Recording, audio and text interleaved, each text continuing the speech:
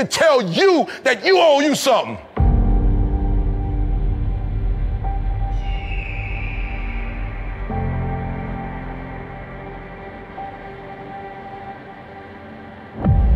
So why we here? You walk out of this room, you owe yourself. I didn't get here making excuses.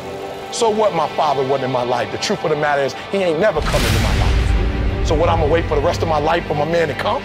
He ain't coming. I live in America. I'm an African-American male. They don't treat us the same. It's something called racism. I ain't gonna cry about it. It's probably gonna be racism till the day I die, but I'm not gonna cry about it. I'm still gonna be a millionaire. I'm still gonna be one of the top motivational speakers in the world.